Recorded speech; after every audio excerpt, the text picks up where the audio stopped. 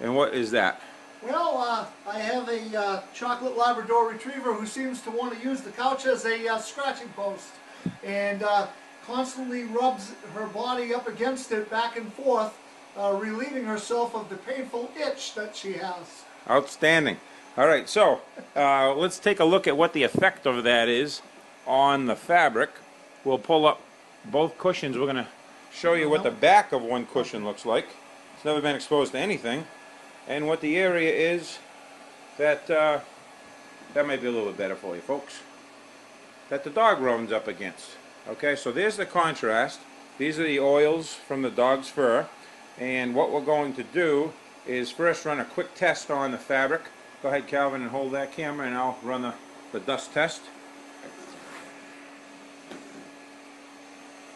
Remember, everybody, the cleaning process, you're going to get the dust out first. Okay? We'll see what kind of oils are in there and dust. All right? Substantial. Substantial. So the first step is to go ahead and give this a good vacuuming. That's what I'm going to be doing right now. And then we're going to go ahead and we're going to clean one of these with the mitt system. I'll show you as I do it, and we'll let it dry and we'll compare the two and see how well it does. Over and out.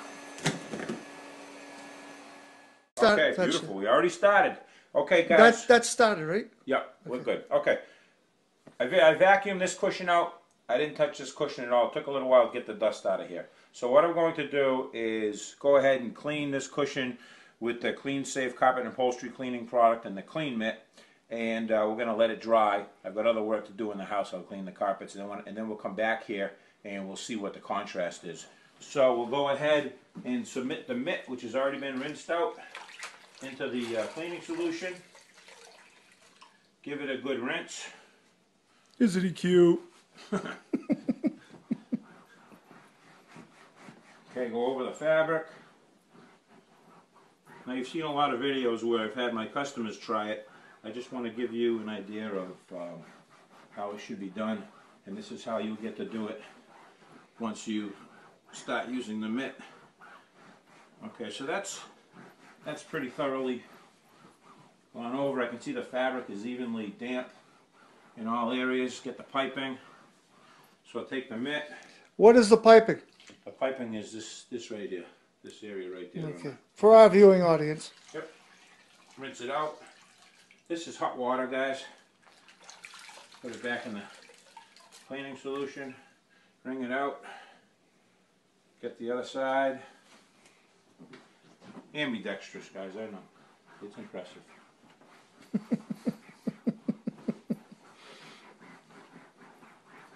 So a cushion might take you 2 or 3 minutes to do.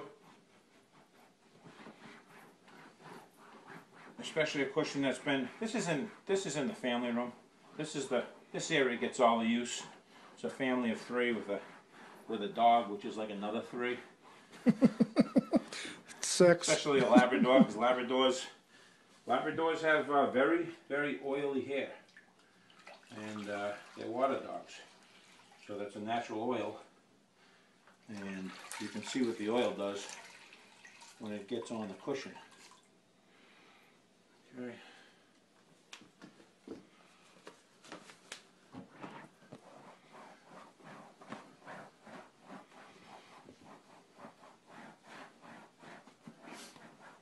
Now, in a situation like this, your kit will include a spray bottle, and what I would recommend is to pre-spray this. Put some of the cleaning solution in the spray bottle, mist this area so it's damp and stays damp for 5 minutes, and it helps to loosen up the embedded oils and soils. Okay, but I just wanted to see what kind of results we can get without doing the pre-spray. I'm just using the cleaning solution with the mitt. Water's starting to change color. It means I'm transferring soils onto this microfiber mitt. Now you might notice that there are no suds. Suds come from detergent. This is a non-detergent, water-soluble degreaser. Where there's detergent, there's suds. Where there's suds and soap, there's residue. And when there's residue, there's resoiling. Okay, because it's something that's been left on the fiber. And fibers get particle loading as a result of that. And that's unhealthy. It increases the amount of dust mites in the fabric, and soiling is increased as well. So I went over it once. I want to go over it one more time. Get the corners really well.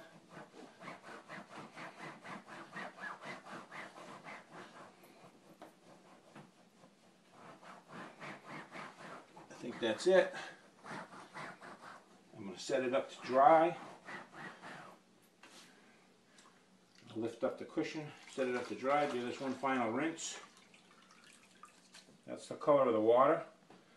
Just from that one cushion, it was heavily soiled, so I'll end up rinsing that water out, and we'll come back and we'll compare that cushion to this cushion when it's dry, and it'll probably take, I would say, a half hour for that to dry. Over and out. We're back. I'm with Calvin. We waited for this to dry. Actually, I did some cleaning upstairs with some carpets, and this cushion is not completely dry. Maybe a little bit darker because of the fact that it's not completely dry. And you can see the contrast between the one I cleaned and the one I didn't. And Calvin, get that best angle on that. You can maybe stand over here. Lighting really affects the way it looks. Now, what I thought I would do for you guys is show you how this would be cleaned if you were to hire a professional carpet and upholstery cleaning company. Okay, so I'm going to clean this cushion that way. They would start by putting a pre-spray on the fabric. This pre-spray, by the way, is the exact same pre-spray that's in the Clean Safe carpet and upholstery product. So the fabric gets pre-sprayed. It's allowed a dwell time, and then we're going to provide a little agitation with the mitt. Again, the mitt is going to take soils off. We know that. It already took the soils off of that cushion. But there's a step that I'm going to add, and that step is going to be hot water extraction. So we're going to extract the fabric and rinse the fabric with water. Keep in mind, there's no rinsing required with this product at all, because the product doesn't have any soap in it. So this is kind of loosening up the soils that are on there. We know the mitt is grabbing the soils. So we're going to put that aside. I'm just going to hit it again with a little more pre-spray. And we want to see, the reason for this is in the end we're going to do a comparison to see how much cleaner this one is than this one. Let me grab a tool, Calvin, you stay right there.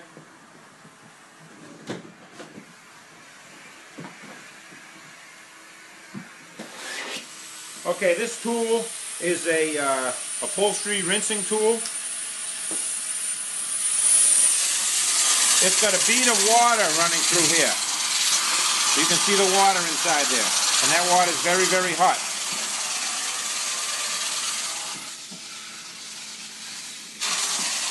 And this is how your fabric should be cleaned if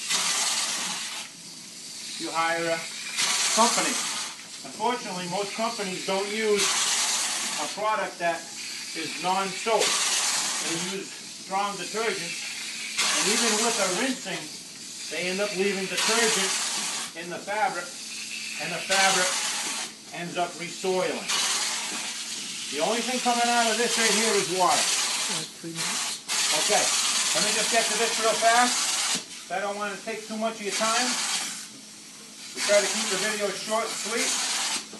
Calvin just told me we're at 3 minutes. He runs a landscaping business, so he pays attention to detail, so thanks, Calvin.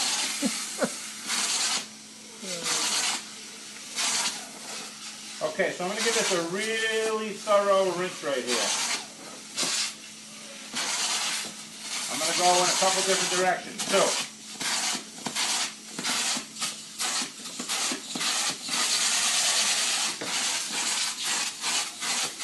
I'm going to shut the water off and just dry it as much as I can.